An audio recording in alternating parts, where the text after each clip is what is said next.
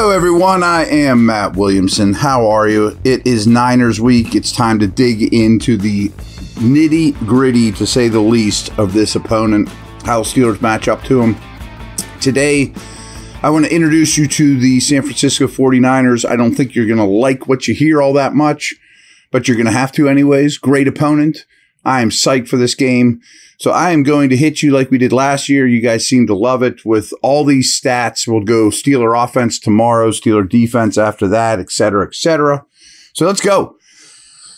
San Francisco finished last year 13-4. They won their final 10 games. Steelers finished 9-8, 4-game winning streak of their own. Steelers were outscored by their opponents, though, by 38 points, while the Niners plus 173 point differential was the best in the league over 17 games. They outscored their opponents by 173 games over 17 games. Usually win by like 10 points. See what I'm saying? However, after the Steelers' Week 9 bye, the Steelers were 7-2 with a plus 39 point differential. All right.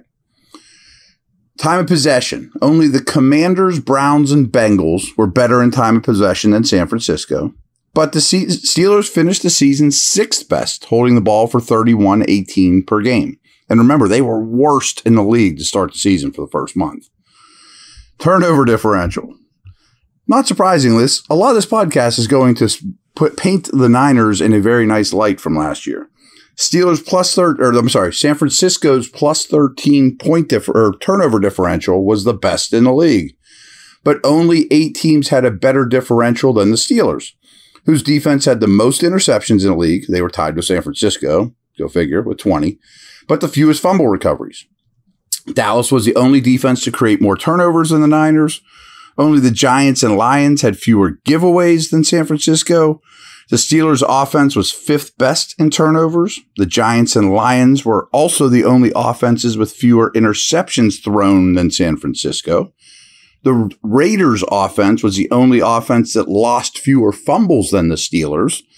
After the Steelers' Week 9 bye, Pittsburgh only turned the ball over 5 times. Tons of stuff to take away there, but basically the nuts and bolts of it were San Francisco was the best, and Steelers weren't far off in terms of turnover differential last year. Hopefully, that's not always a sticky stat, though, year to year. Last year, the Niners played just 5 games against an opponent to finish the season with a winning record. That's unbelievable. And they were 4-1 in those games, with their only loss coming to the Chiefs, who won the Super Bowl. Only played 5 games to finish the season with a winning record. So along those lines, by DVOA, the Niners played the second easiest schedule in the league last year. The Steelers played the second most difficult. San Francisco's offense faced the easiest slate of defenses. Pittsburgh's faced the 4th most difficult. The Niners' defense faced the 5th easiest slate of opposing opponent offenses. The Steelers played against the 4th most difficult. So a lot of bad stats, well, not bad, but a lot of really impressive stats for the Niners up until this point of the podcast. But it has to be noted, those that they played against couldn't have been much easier. Really, the Eagles and Niners had a very, very easy schedule, and they took full advantage of it. But I want everyone to realize, too, I mean, Steelers was one of the most difficult on both sides of the ball in the entire league. All right, I'm going to take a quick break, a couple more notes here, and then we're going to talk special teams. We'll leave offense and defense for later in the week.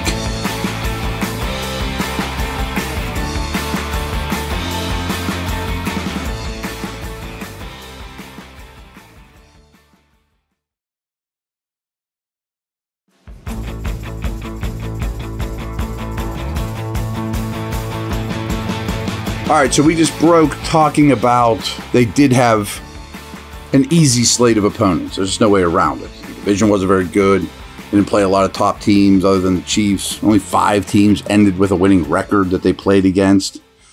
And they blew them out. I mean, again, they scored more points, the best point differential, best turnover differential in the league. I mean, that stuff isn't fluky. They won a league high 11 games by more than 1 score, and only 1 team had a lead at halftime more often than the Niners in 2022. So the Eagles are the other ones I keep bringing up because they both are similar. They were in the Final Four in the NFC. But both those teams always, more or less, had pretty substantial halftime leads. Go in, work on your adjustments, all that. But what a bind it is for the opponent. Man, we're down 10 in San Francisco, and now we got to block Bosa and this pass rush, and and the Niners can run on us. So halftime leads with this team in particular is very, very important, and it'll be very important in week 1 for the Steelers. How about this, though? I didn't know this until just this week. Only 4 NFL franchises have a winning record in each of the past 4 seasons. The Chiefs, the Bills, Miami, I was a little surprised by that, and your Pittsburgh Steelers. Everyone talks about the Tomlin streak. We know about that, and it's very impressive.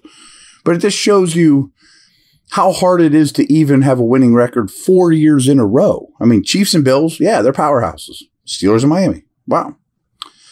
The Steelers, this is something we've harped on a lot.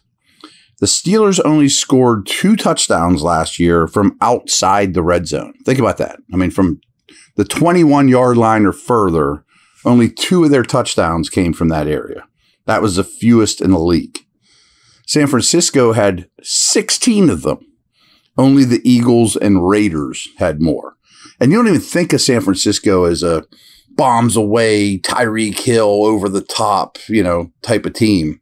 It's a lot of after the catch. It's a lot of, hit a guy 15 yards downfield. He breaks a tackle, scheming it up, all that good stuff. So impressive stuff, though. And again, something the Steelers have to get much, much better at. A couple little special teams nuggets. They're always hard early in the year because special teams doesn't usually stick from year to year as much as you would think. And right now, the Niners are having massive field goal kicker problems, which I think is worth talking about. I'll just read that stat. The San Francisco's first draft pick this year was used on Jake Moody with the 99th overall selection. Moody is the earliest drafted place kicker since 2016. But when I'm recording this, they don't even know who their kicker is going to be. So that could come. I expect this to be a close game. I'm not even sure who I'm going to pick yet, but I think it's going to be a close game. And Boswell versus whoever's the kicker on the road in week 1 for the Niners is a big deal to me. So of all the field goal kickers in NFL history with at least 100 attempts, Chris Boswell's 86.3% is 11th best all time. Boswell's made 90% of his attempts or better in 5 of his 8 seasons. So think about it. If you're at 86% and that's 11th best all time, 5 of your 8 seasons, you've been over 90. It's pretty impressive. But as you can guess, his 71.4% last year was second worst of his career. Boswell also missed 5 games with a groin injury. Now, I always hate that, they're going to be better kicking field goals this year. They have to be. Things can get worse. But I have to think the team as a whole, are probably going to hit somewhere between 82 and 88% of the field goal attempts, where last year he was at 71, not to mention the other guys while he was out. So you got to think the field goal percentage of this team is going to go up. And how about this? This is interesting too, and this is the last thing I have for you today. So as a team, the Steelers made 77% of their field goal attempts last year. So actually the guys not named Boswell were better than Boz, who wasn't himself. I think we can all agree on that. So anyways, they made 77% of their field goal attempts last year. The Steelers' opponents made 88%. Now, I've told you this before. The percentage that your opponent puts the ball through the upright have very little to do with you. Unless you block it, that's field goal luck. Whether you make your own is not field goal luck, that's skill. But whether the opponent puts it through the upright is really field goal luck. So that was an 11% difference. That was one of the largest discrepancies in the league last year. And those type of things almost always come back to the mean. It's just, what's the chances that the opponents hit 88% against the Steelers? through a 17-game schedule over the course of a whole year again. Probably pretty slim. Not to mention, the first team they play has kicker problems. So, well, I don't do a lot of special teams on here, but I like to throw a nugget out here and there. Look forward to talking to you guys the next couple days about offense and defense.